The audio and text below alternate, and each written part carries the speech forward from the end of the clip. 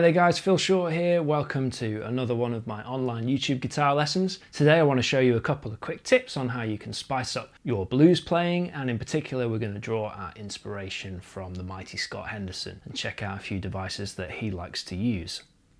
Okay, the first one is checking out the Lydian dominant tonality. Now that sounds like a very kind of expensive sounding scale, or a scary title to it. It's really not that scary at all. You already probably know, in fact, all of the notes in it apart from one. And we can drop this in really nicely into our blues and kind of pentatonic phrasing that we've already got established, which is fantastic. So let's have a look at the scale. We can view the scale in a number of ways, but one of the ways that I find easiest to see it as is a Mixolydian scale but with a sharpened fourth. So this would be our standard A Mixolydian scale that we'd use for playing over dominant chords or playing in kind of blues-ish orientated styles of music.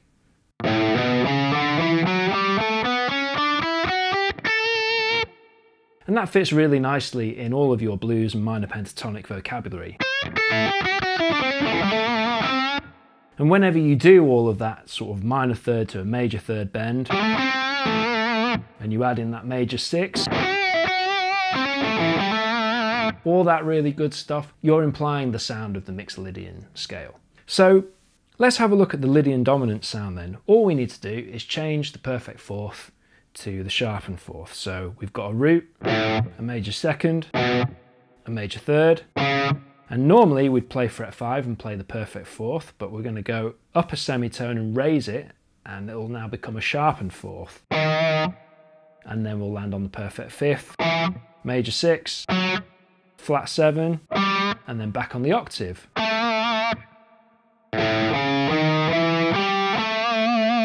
And now we've got this kind of really cool, spicy, dominant kind of flavour that just brings a little bit more tension.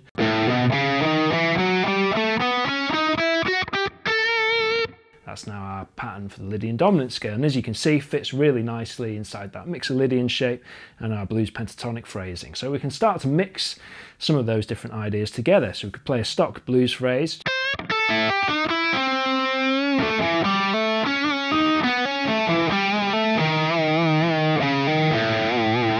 and bring in some of that Lydian dominant flavour just to break things up. Now, a really important thing to note, whenever you're using these kind of tensions and sounds, we want to diffuse that tension by going back to stock pentatonic vocabulary. If I stay in that sound for too long, it can become tiresome very quickly, and the impact that that sound brings gets lost, and it's no longer an exciting bit of interest or contrast in the lines that we're playing. So really important that we don't end up just only using that sound when we play over these kinds of chords. We want it to be part of a broad range of colours that we can apply to our improvising and to any part writing that you might be doing. And what I want to do is just show you a couple of ways that we can really get that sound to pop. Now, first thing to notice is that sharpened fourth could also be seen as a flattened fifth as well. Now, the reason why I say that is because we would already use that note when playing our blues scale, which I'm sure all of us watching this video will have come across before at some stage. Now, when we play that pentatonic scale and we add in that flattened fifth or that sharpened fourth, you can hear it has a very different sound to that Lydian dominant flavour that we're discussing. And the reason for that is because it's to do with how you approach that sharpened fourth interval or that flattened fifth interval. In the Lydian dominant context, it is a sharpened 4 because we've replaced the natural 4.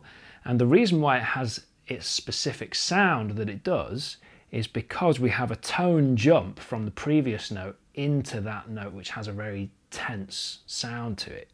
Okay, so if I do this, that has a much more, aggressive is the wrong word, but it's got a more stark sound to it. It's it just pops out more. If I play, just sounds like a chromatic run. That natural 4 in the middle kind of diffuses the sound of the tension that is going to appear, so it's it's less in your face. So when I'm playing the phrases, it's very important that I actually jump to that sharp 4 interval from the major third in particular, or resolve down to the major third and miss out that natural 4. Same on the G string here. Even if I play minor pentatonic phrases, it's going from that flat 5 or sharp 4 and landing on the major third in particular that brings out the quality of that sound. If I end up doing this,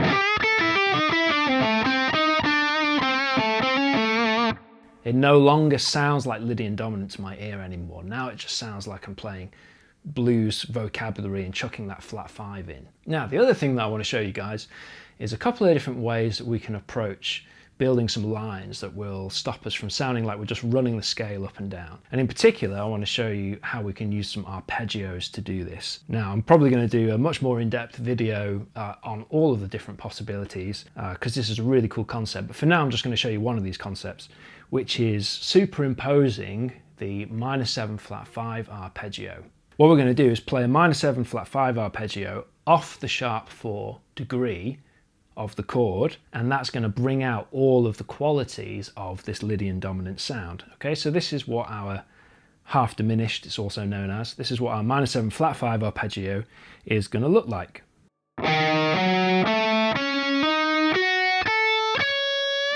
Now you can see that that arpeggio crosses over really nicely with your Mixolydian and kind of blues vocabulary stuff.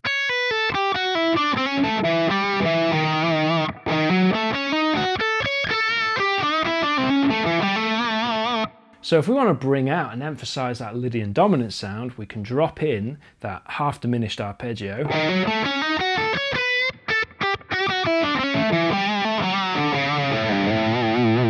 And diffuse that tension with regular blues, stock kind of phrasing and all that kind of stuff. We could also look at adding in some chromatic notes.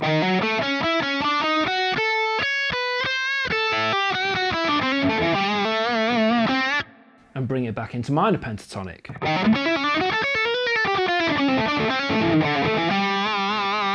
So now you can hear we're kind of getting into much more of that kind of fusion style of creating lines and kind of fusion vocabulary with chromatic notes and approach notes and all of that kind of stuff. So by using that as a framework, a skeleton framework to draw out that sound, it helps me sound a little bit less like I'm just practicing the scale up and down and lets me be a little bit more creative with kind of the jumps and twists and turns in the sound. So it's a really, really useful little method that you can use. And then you could find all of those different -7 flat 5 arpeggios across the whole fretboard. Look for all the sharp 4s from the A's and see if you can play them across the entire neck, and then you could drop that into all of like your 5 positions of minor pentatonic, for example, so you can still use that as your main kind of framework. There's a couple of quick tips.